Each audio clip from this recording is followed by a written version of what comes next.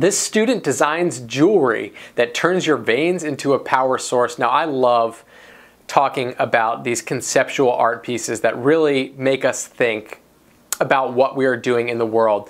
And we've all been there, running out of power on our phones, thinking about how am I ever going to get charged in order to do the next thing.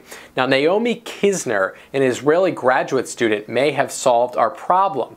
Naomi is designing jewelry that could theoretically harness your body's energy to generate electrical power.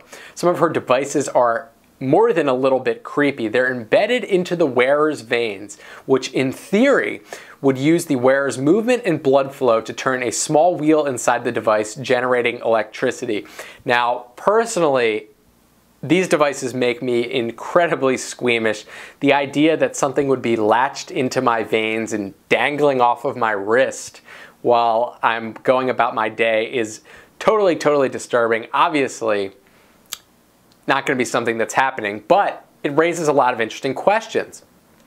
Most people, understandably, are pretty uncomfortable with the idea of embedding energy-producing jewelry into their body, but that's exactly what the artist was hoping for. I wanted to provoke the thought about how far we would go to feed our addiction in the world of declining resources. This speculative jewelry is part of a project that Kizhner is calling Energy Addicts. The project includes 3 pieces: the blinker, the e-pulse conductor, and the blood bridge. One goes in between your eyes, one is on your wrist, and the other is running down your spine, all connected to your veins. Pretty interesting stuff. Let me know what you think in the comments below, and definitely don't forget to subscribe, folks.